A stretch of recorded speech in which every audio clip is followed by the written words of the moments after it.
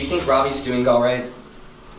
That's a dumb question. He just had his heart broken. Yeah, you're right. I just worry about him. 3 weeks is a long time to know someone.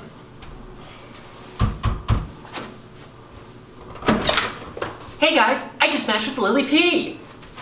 Yes. I just think this is really great. I'm so excited for you. I mean, look at her profile. She likes the color green. You love the color green! Oh yeah, a match made in heaven. Exactly. And she thinks what matters most is on the inside. Yeah, just so she can rip it all out and leave you all alone. She says she wants to meet in person. Invite her over here.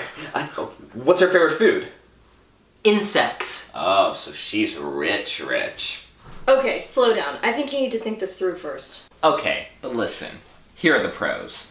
Joining the dating world was the best decision I ever made. The companionship and the traveling. Sometimes you get discounts and even free stuff. Plus, 3 guaranteed meals a day. What?